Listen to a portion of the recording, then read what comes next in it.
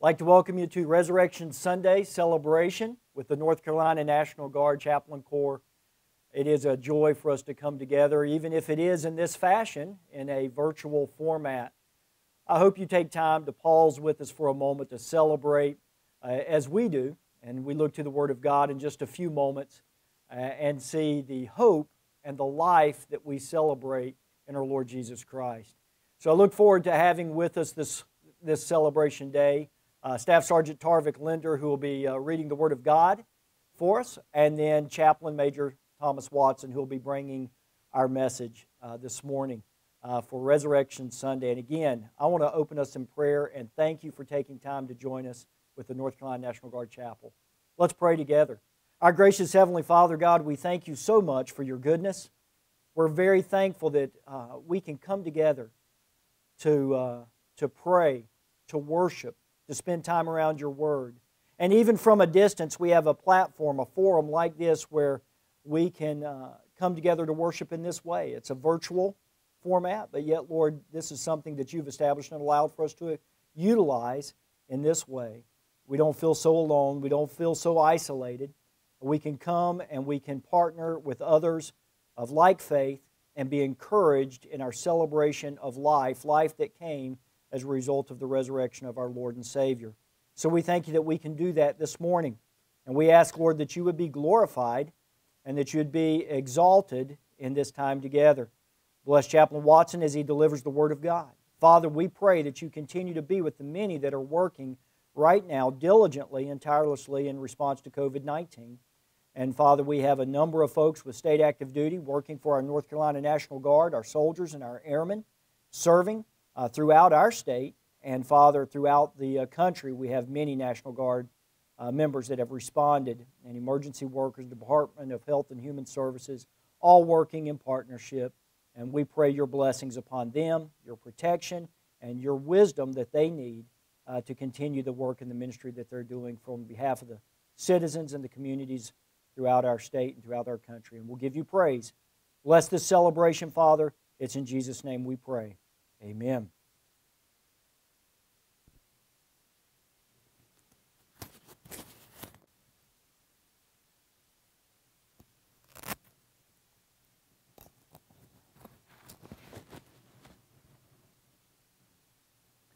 Good morning. Our scripture today comes from the Gospel of Luke, chapter 24, verses 1 through 7. But very early on Sunday morning, the women went to the tomb, taking the spices they had prepared. They found that the stone had been rolled away from the entrance. So they went in, but they did not find the body of the Lord Jesus. As they stood there puzzled, two men suddenly appeared to them, clothed in dazzling robes. The women were terrified and bowed with their faces to the ground. Then the two men asked, "Why are you looking among the dead for someone who is alive? He isn't here. He has risen from the dead. Remember what he told you back in Galilee, that the Son of Man must be betrayed into the hands of sinful men and be crucified, and that he would rise again on the third day." This is the word of God for us, the people of God. Thanks be to God. Thank you, Sergeant Linder, Chaplain Heitman. What a glorious occasion it is to celebrate Easter. And I want you to know this morning that the current COVID crisis that we're in will not stop Easter from happening. It won't stop you from celebrating the beauty that came out of it, of a resurrection that has set us free as a people of God. I want to continue on the scriptures in what was read to you. I want to give you a message of hope and healing this morning. I want you to see that navigating crisis is possible as a Christ follower. So how do we do that? I want to give you 4 truths of navigating crisis as a Christ follower. What you got to understand is Jesus brought in a paradigm shift. He had a new way of looking at things. He looked at the world. He taught differently. He taught with authority as if he had something at stake in his very teaching. He also turned a sterile religion into a personal relationship. That's one reason why he was hated by many, but also loved by many.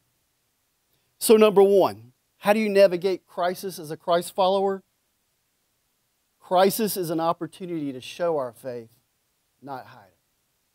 Crisis is an opportunity to show our faith, not hide it. Look, people go to church when things are going great. Have you ever noticed it? Everything's sunny, bright. They're at church.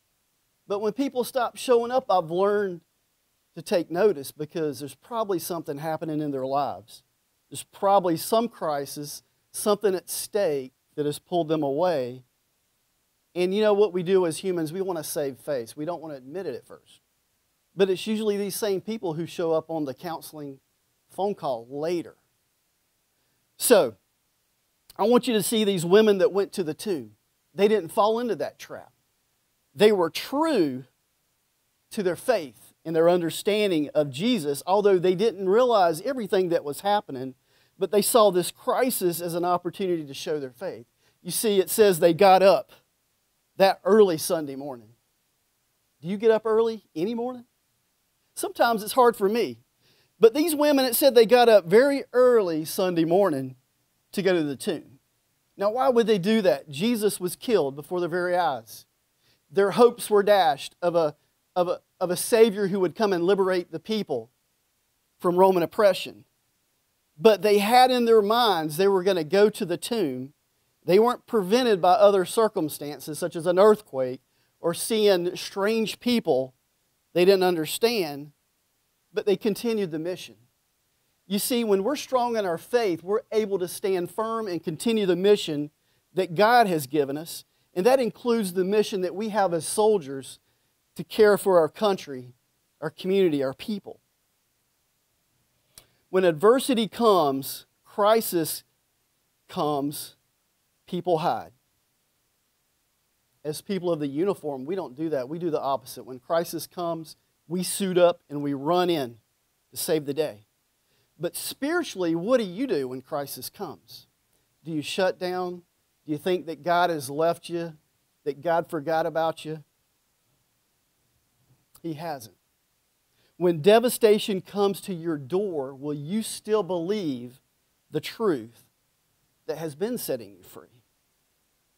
The best thing you can do in a bad situation is to be present for somebody else. And I believe that's what these women did. They said, we're going to get up and we're going to go down there and they were going to honor the dead.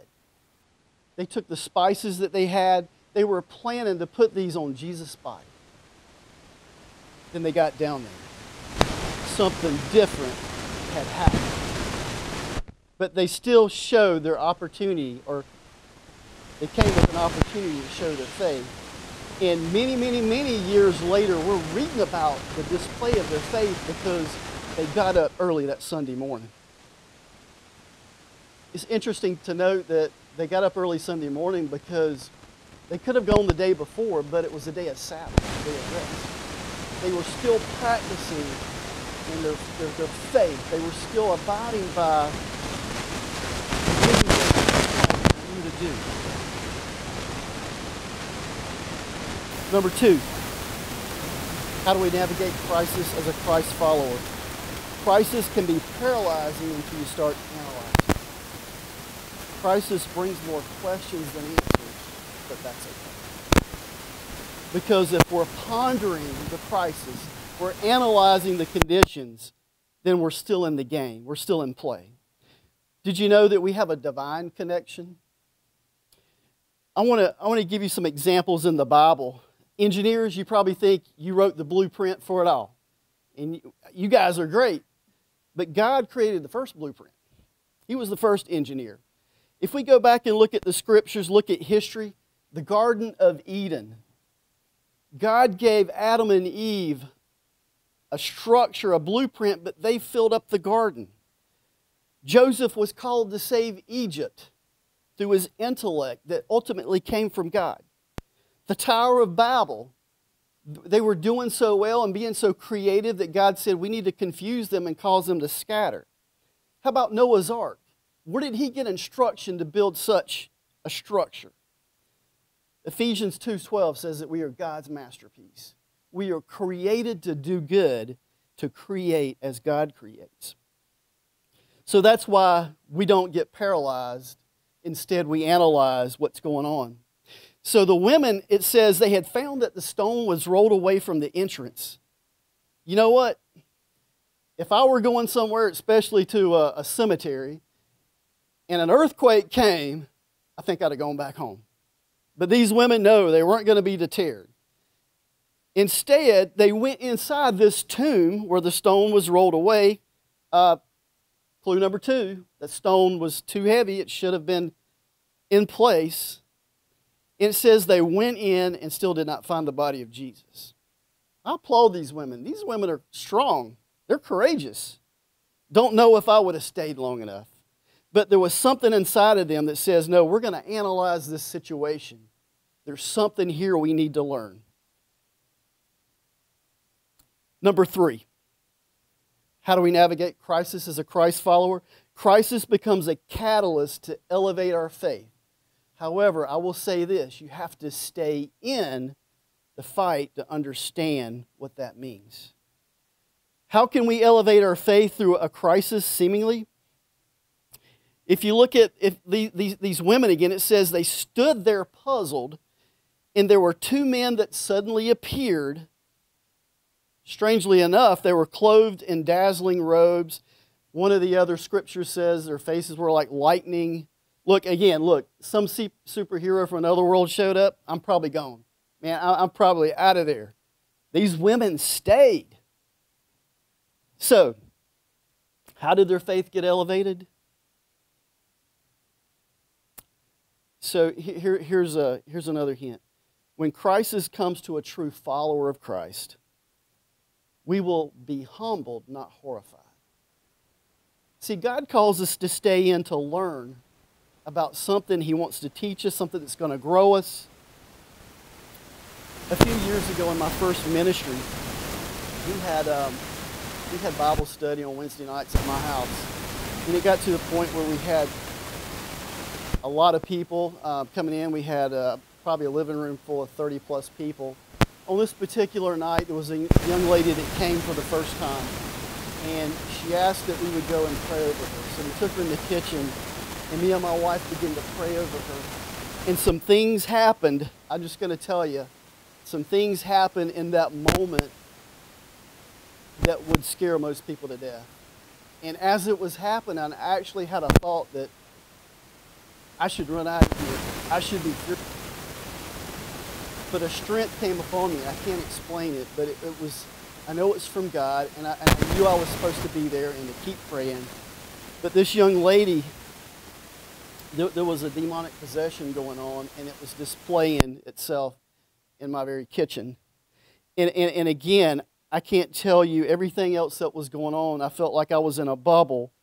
But there was one thing that I knew, that God wanted me to stay in that crisis and see it through.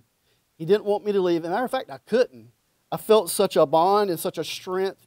All I wanted to do was stay there and pray.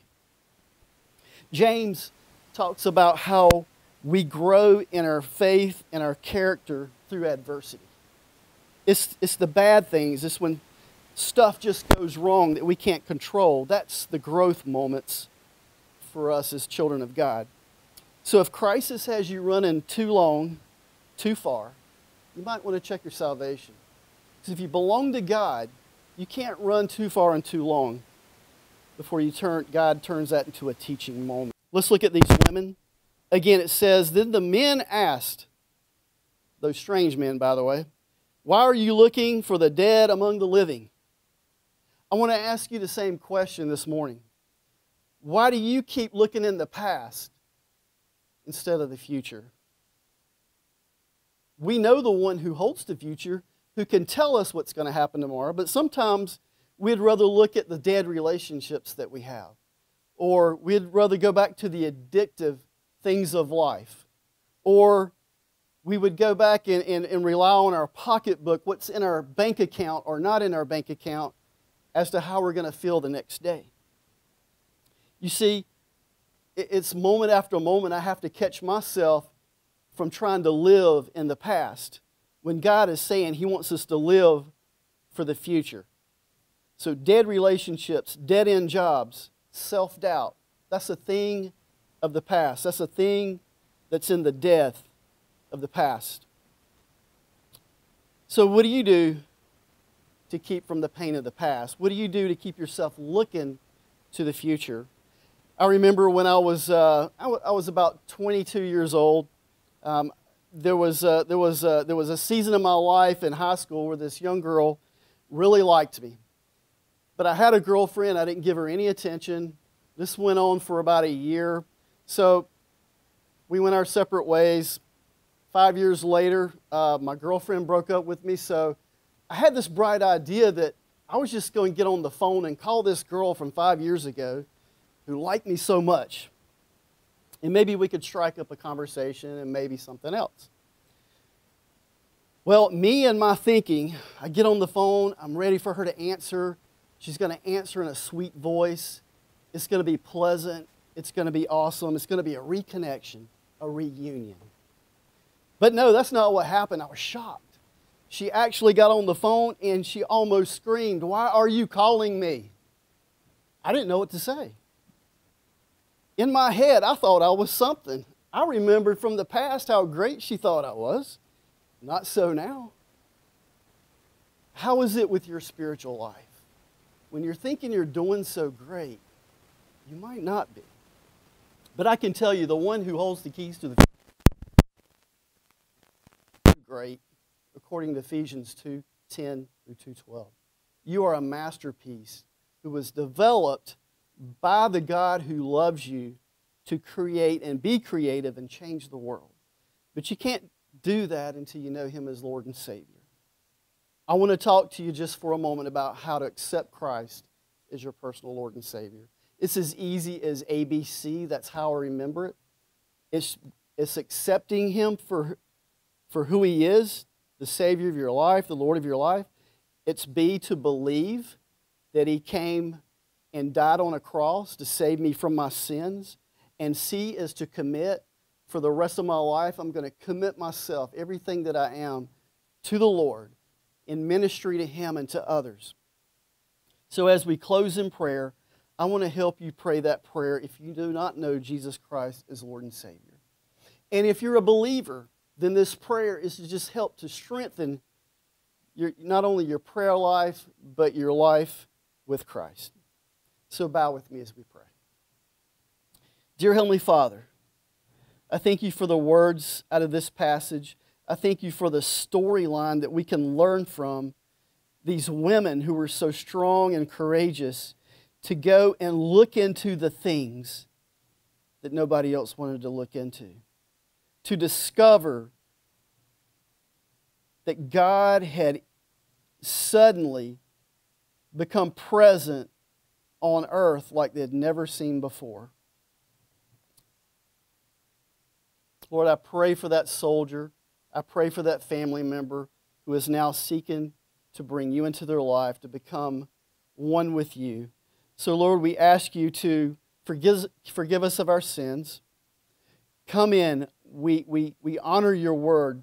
We accept You as Lord of our life. We believe Your scriptures, that You say You are who You say You are, and that we're willing to commit our life to You from now on. Lord, I thank You in Jesus' name. Amen.